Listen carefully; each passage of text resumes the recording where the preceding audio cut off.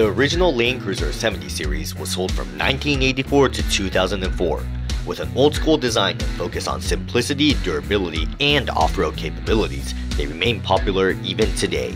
In Japan, the Prado officially launched in 1990. The Prados from this era are basically lighter-duty Land Cruisers.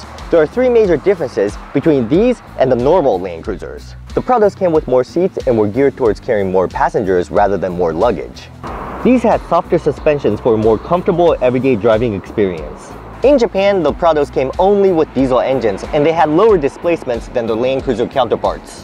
Speaking of the engines, the earlier models came with the 2LTE, while the latter models like this one have the 1KZTE. Both are straightforward turbo diesels, but these have a lot more power.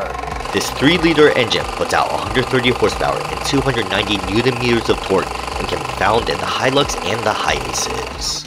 Before moving on, I want to give a special thanks to K's Factory for letting me borrow their Prado for the day. Come check out their awesome inventory. Starting with the front, what I really like about this design is that it's mostly rectangular, but you have these soft round edges which really balance it out.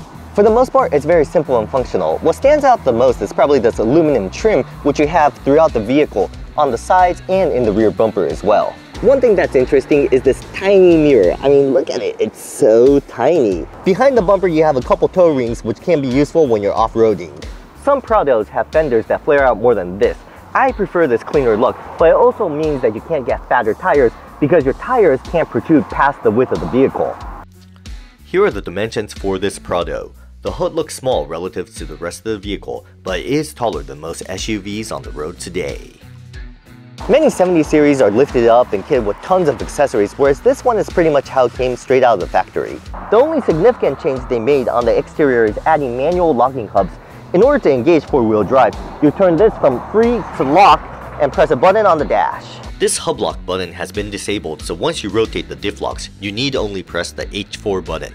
Manual lockers tend to be more dependable, but it could just be that the originals weren't properly maintained. The only thing that really curves a lot are these wheel arches, but even these are pretty straight. I think this Land Cruiser font is pretty cool as well. Reminds me of the Transformers. You can also find it on the mud flaps.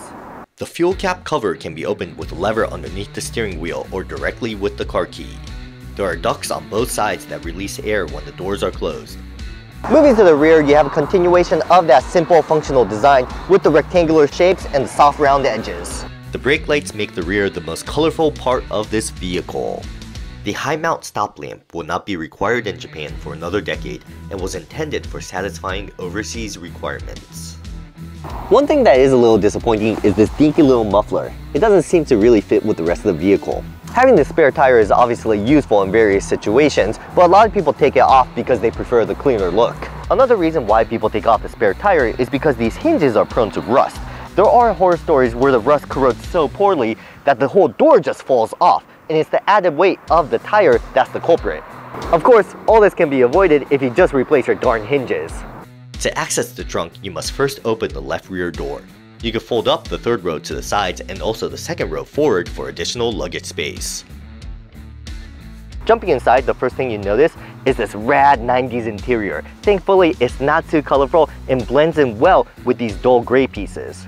Similar to the exterior, there's a strong focus on the functionality and durability of all these pieces. You could tell that everything is very well built and meant to last. I would prefer a bit more color, but everything is neatly laid out for ease of use.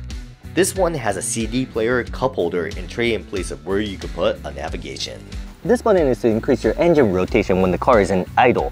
Basically, it helps warm up the engine, which can be helpful when you're trying to generate external power. Next to the gear shift, you have the lever to engage low range for extreme terrains.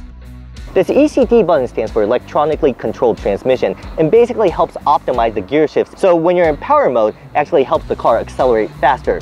But you do have to be careful because it does eat up a lot more fuel. This button is for the adaptive suspension. In sport mode, it's supposed to stiffen the ride, especially in circumstances like when you're braking hard. However, in my personal experience with Toyotas from this era, it really hasn't been too effective. On the driver's seat, you have power lumbar support and can also adjust the seat width manually with this knob. This roof design is pretty cool. Reminds me of Caterpillar. Jumping to the second row, this passenger seat is as far back as possible, and you can see you have enough knee room. You also have loads of headroom, and it's nice that you can actually recline this seat back and forward. But at the end of the day, the seat feels a little low, so you're in this angle and it's not that comfortable. The only realistic way of getting into the third row is by flipping the second row seat forward. And once you're back here, well, let's just say the second row is a lot more comfortable. A lot of people got this third row for that extra trunk space, and also because they can actually save on taxes by registering it as a cargo van. However, if you're importing it to America, you do have to be careful because that actually increases the customs duties. All right, let's go for a drive. The first thing you notice is the seating position. It does feel a little higher than your typical SUV, and it gives you a very commanding view of the road. Yeah, the turning radius is not great on this one. Try turning again here. Yeah, it's gonna be tough to make U-turns in tight spaces and three-point turns.